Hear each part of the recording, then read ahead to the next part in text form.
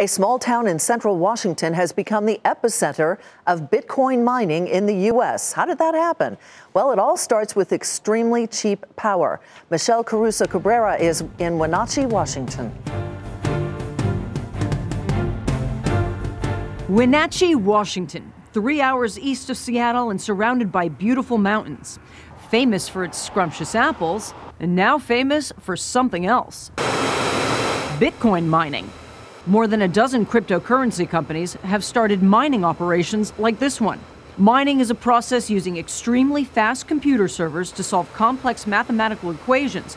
The reward for solving those equations? Bitcoin, a new digital currency. We have about 1,800 servers in this location, and they are doing two things. One, confirming the network. Two, racing to find the next group of Bitcoins. Malachi Salcido has invested millions in 3 local mining facilities and is producing 5 to 7 Bitcoins per day. He believes the underlying software network of Bitcoin, known as blockchain, will become the payment system of the future. What businesses is it not going to disrupt? Banking, securities transfers, interbank settlements, credit card services, PayPal. But to run a mining operation like this one requires a lot of electricity. Malachi Salcido needs 7.5 megawatts of power. That's enough to power 11,000 homes. And that's why he's in Wenatchee, Washington, home to the Columbia River and a series of dams that provide extremely cheap hydroelectric power. Here, electricity costs between 2 and 3 cents per kilowatt hour. The average in the United States is more than 6 cents, and in some states, more than 10 cents. Steve Wright runs the Chelan County Public Utility.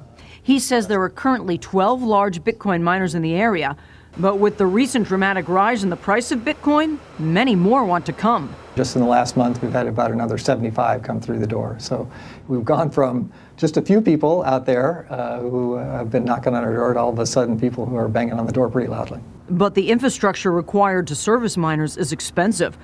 Just to lay a mile of cable for distribution can cost millions of dollars.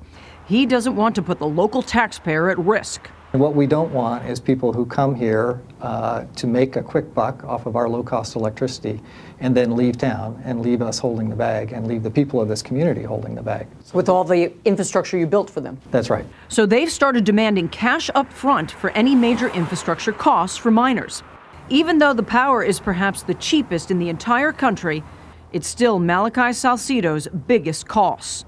We currently spend over $100,000 a month just on electrical costs. It's a lot of money, but he's convinced it will pay off because he believes in Bitcoin. For Nightly Business Report, I'm Michelle Caruso Cabrera, Wenatchee, Washington.